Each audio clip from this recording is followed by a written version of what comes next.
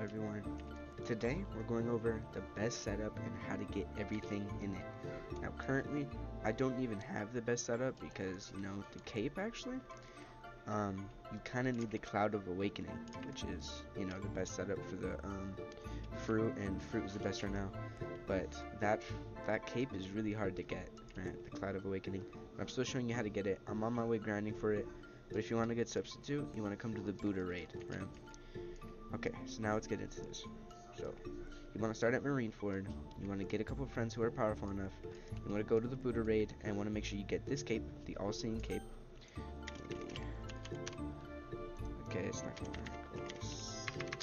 All-Seeing cape. Did. Okay, let me just find it. All-Seeing Admiral Pants. So it's similar to this. I don't know where it is.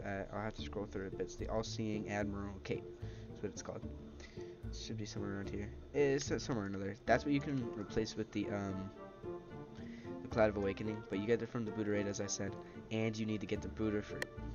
Once you get the normal Buddha fruit and the Buddha fruit's scroll, you want to have the normal fruit and use the main scroll, and then run straight over here and talk to this NPC, right? This guy right here. Once you talk to him, he'll remove your fruit, and then yeah, so after you do this step, you'll have the cape, and you'll have the Buddha fruit, which is a really good start. But the next part, you want to head over to Whole Cake, so I'll see you there. Alright, so once you arrive at Whole Cake, there's two sets of things that you need to do here. So first, what you'll need to do is you'll need to do the Aopg raid and get two specific drops from him. Let me kind of get over there. Now this boss, the Aopg boss, is actually quite strong. Not as strong as Buddha though. Buddha is a bit stronger than him. But so once you're here, you want to head over to the Aopg raid, and you want to get. I'll show you what you need to get. Right here. Let's go to the Ice Admiral, not Aopg, but yeah. You need the Ice Admiral's trench coat, and then the Ice Admiral's hat, as you can see is what I have. And then the next step you want to do is you want to stand here. Once you get those two things from the raid, you want to come back to Whole Cake, and you want to stand on this island for 10 minutes. And then there's an unknown % chance that another raid will spawn. There's another raid that can spawn, and it's the Dough Prince. I think it's called raid, something like that. The Dough King, Dough Prince, something like that raid. And that raid is a raid that spawns, like it only spawns every 10 minutes. So if you press no when it asks you if you want to replay the raid or not, it'll kick you out of the raid, and you have to wait another 10 minutes for the boss to spawn. So you want to keep pressing yes on that raid. You can't leave it.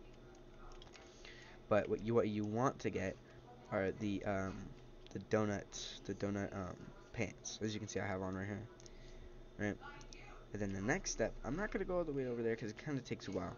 But if you go to First Sea and then to Skypea, there will be a boss with 30 billion HP, and he drops the gold bands. You want to have those for your arm accessories, right? So that goes over all the accessories that you're gonna need. For the hotbar and the title, what you want is Toji with the Inverted Spear of Heaven mode, Sukuna with King of Curses, and the let me just turn it on real quick, and the with this treasure, just the Maharaga mode, right? This one. I'm not gonna say all of it. Alright, and then let's just turn on Toji. You wanna get Helsing. You need Helsing for this. You wanna have your hockey on always in the Helsing mode. And you also want Dragon Slayer. And since we're not sword mains, you could also do the Pirate King sword, since it's the same buff. But I prefer this sword. I just like it better. And then you want this, the advanced Buddha fruit, and you want to do the 100% Buddha. Right, once you have this, you also need Sun God. Now, Sun God is acquired by having 25,000 raid tokens, but there's from the challenge raid. There's also a way easier way to do this. How you do it is I'll actually show you right now. And you can get Sun God. That's how I got Sun God. It took me about an hour, and it was super easy. Challenge raid. You do the challenge raid, And every 80 waves, so when you get to wave 80, if you don't get it, if you beat wave 80 and you go to 81, then you can reset it and then try it again, right? And once that happens, you can get Sun God, because every 80 waves it's a 10% chance to get it.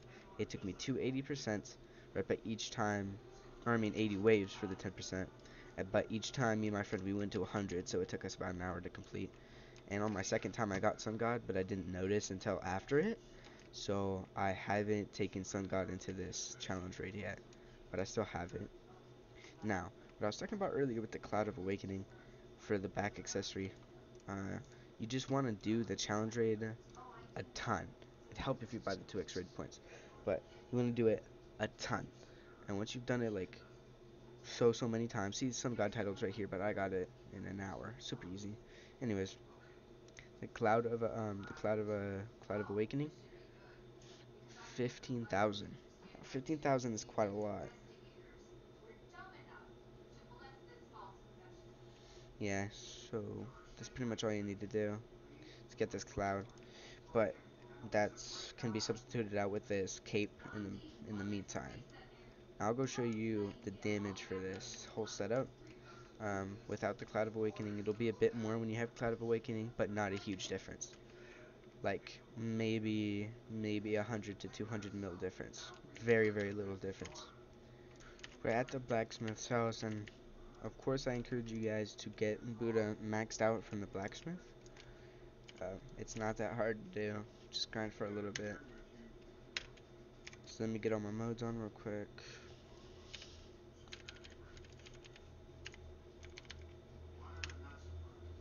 Once you get your modes on, uh,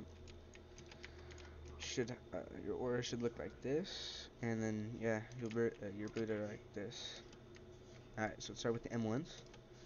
With this setup, the M1s do 1.8 billion, as you can see. Now, it does like 1.86, right? And this does 1.82. So it's a bit more if you have the Cloud Awakening, but it's not that much. The Q move with this setup, which is technically the second best setup because, you know, no Cloud of Awakening. You'll get per stomp 600 mil, and it does three stomps. You get 1.8 bill as well. Bit less than the M1s though. M1s are insane on this. The B move, you kind of want to jump before using it because it glitches around. You'll get 2.1 bill. And then the R move is a heal. Not gonna use it right now, but it is a really nice heal. It's fast. It has a really wide range, honestly, but like not as much as other things, of course. But 2.3 bill. And then you want the Buddha Ultimate. It's like an explosion, and it's 2.6 bill. Now on certain bosses they have damage reduction, so it's not going to be doing the same damage if you're fighting like a raid boss, you know. But this NPC has no damage reduction right here, so you can just infinitely hit him and stuff, and he doesn't have any damage reduction. But like Pika, you're not going to be doing the exact same damage, but you will be doing around the same thing. So yeah, that's it for the best setup, guys. Honestly, it's super easy to get. It took me one day, I think, because I started at like 3 p.m. yesterday, and then Sun God was the hardest thing to get. I got all of that stuff, like all the accessories and all that, um, before that, but at the end of the day, after like a couple hours of grinding, you know, it was getting late, sun was down, and me and my friend decided to grind for Sun God, and we got it. So yeah, it's super easy. It's not hard at all. Um, yeah, that's just a complete guide on how to do all that. Hope you guys enjoyed. Um, yeah, have a nice night, everyone.